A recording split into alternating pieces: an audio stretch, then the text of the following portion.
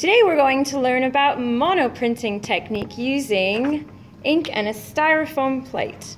The first thing we need to do is put our ink on our surface. This can be done either in a tray or on the table. Miss Elaine doesn't like cleaning tables, so we're doing this on a tray today. And we're using a wet roller to roll out the ink. You want your ink to be tacky but not too gooey, so that it's not going to be too thick on your plate. As you can see, I'm rolling it vertically, then horizontally to ensure the ink is spread out evenly across my surface. Okay. The reason we do more than one print is because the consistency of the ink will change the more that we print. So let's see what happens. I'm going to leave my inky roller just to the side so that I don't get my table dirty, and I will put in my plate. Okay, so the plate design is going to go face down into the ink. I'll just press it there.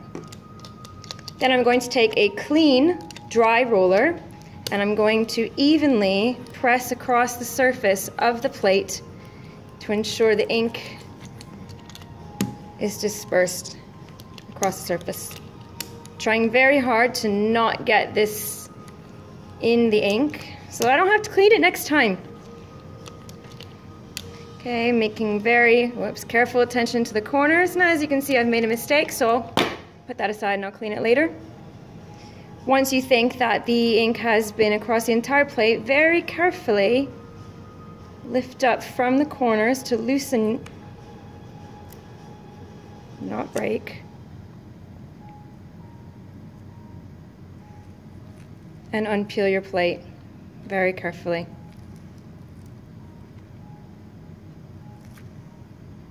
Okay.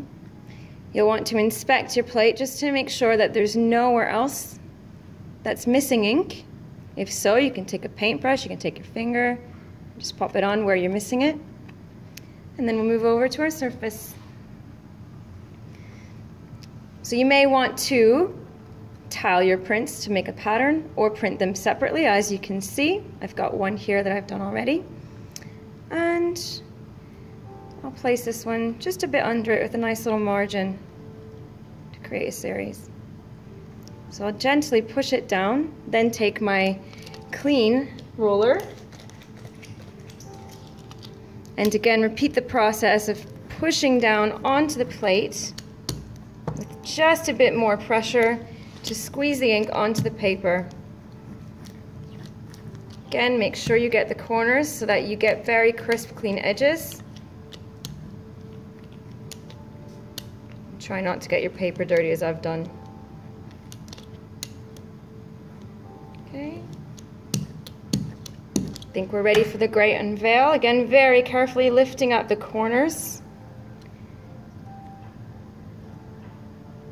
So these plates that we're using are made out of styrofoam or polystyrene. They don't last very long, but we want to be as careful as possible to ensure we can get as many prints as we can.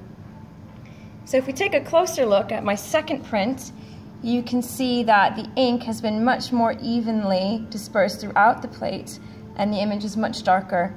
I have nice, clean, crisp corners, and the edges are well defined.